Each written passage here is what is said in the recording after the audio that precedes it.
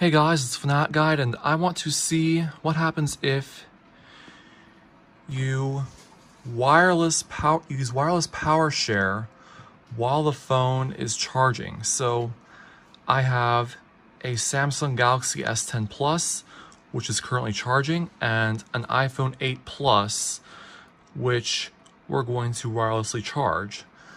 And to enable wireless PowerShare, we are going to go into notifications and hit wireless PowerShare and turn the phone around and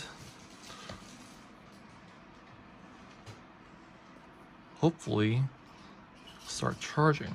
I think it's due to this case that's not charging. There we go. So it appears as though you can basically use this as a wireless charging pad if you really wanted to. Because while this is not on a charger, when you're using wireless PowerShare, this will draw power while charging this. So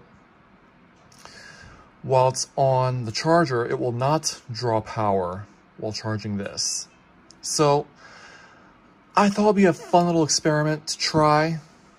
So if you enjoyed, then please make sure to rate, comment, and subscribe for more videos, and I'll see you next time.